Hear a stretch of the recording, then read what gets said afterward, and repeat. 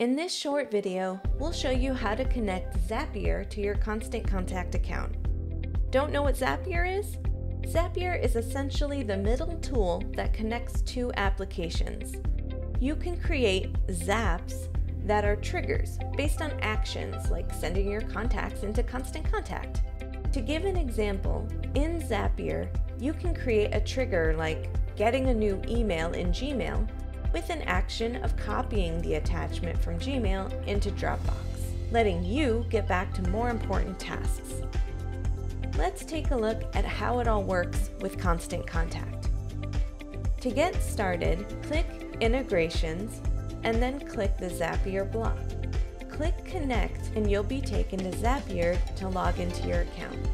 Once you log in, authorize Constant Contact to access your account. Now that your account is connected, you can use Constant Contact to add and manage your connected apps. Click the Connected tab to see all of your currently connected apps.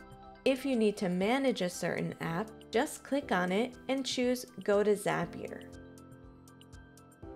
If you want to add a new app, click the All tab and search the list of available apps. Once you've found the one you're looking for, just click on it. Select Go to Zapier to start creating your Zap with that app.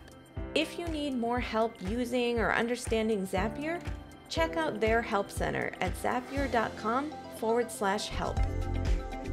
And that's how easy it is to use Zapier with Constant Contact.